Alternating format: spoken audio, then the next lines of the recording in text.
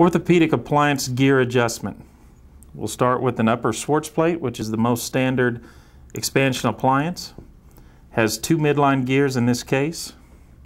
To activate the midline gear, you have arrows that show you the direction to turn the gear. Basically, you place the key in the hole, turn the gear until it stops, and a new hole will come up. That is one activation, which is 1/4 millimeter per turn. Usually they'll do this twice a week, and this develops transversely only. Next appliance would be an upper 3-way expander. This has 2 gears in one housing with a second gear on this appliance.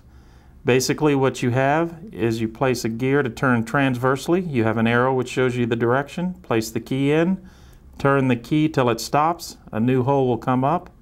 Place the key in the hole, turn the gear until it stops. Each turn is 1/4 millimeter per turn, and each gear will have an arrow telling you the direction to turn the key. Then you remove the key and you've activated the transverse expansion. Now this is a case that has a very steep vault. Many times you cannot get the key into the hole when the vault is steep, so you may have to take your key, take a 3-jaw plier, squeeze the key at about a 45-degree angle, which will enable you to place the key in the hole and turn the gear. Transversely, you might have to turn the key until the new hole comes up. And that's the sagittal activation on a 3-way gear.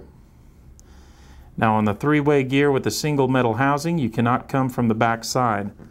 There are 3-way expanders that have 3 separate gears.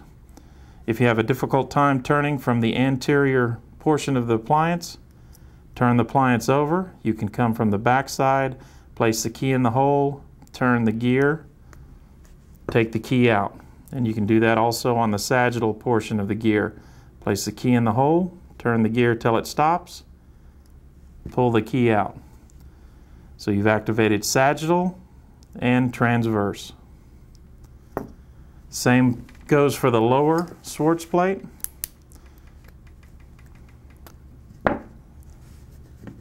Place the key in the hole, follow the direction of the arrow, turn the key. Once the gear stops, that's 1/4 activation.